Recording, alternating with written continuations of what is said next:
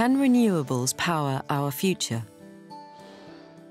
The UK gets its energy from 5 main sources. But we can't keep using fossil fuels without risking dangerously overheating the Earth. Nuclear power could supply all our energy, but has some disadvantages. So could renewables supply our energy in the future? Today, we get 7% of our energy from a range of renewable sources.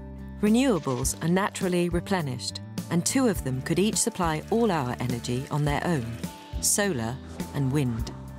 Solar power harnesses energy from the sun. Covering around 4% of the UK in solar panels would produce all the energy we need.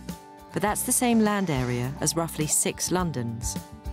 Wind turbines harness energy from wind. Covering around 5% of the UK's land and sea with wind turbines would generate all the energy we need.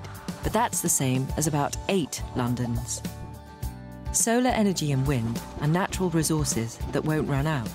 But we can't get energy this way when the wind isn't blowing and the day turns to night.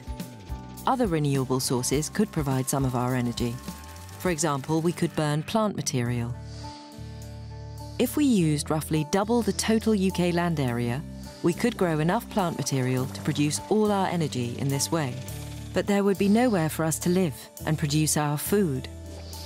These are just some of the renewable options we could use to help power the UK in the future. In practice, we'll need a mixture of energy sources. The question for us all is how much of each?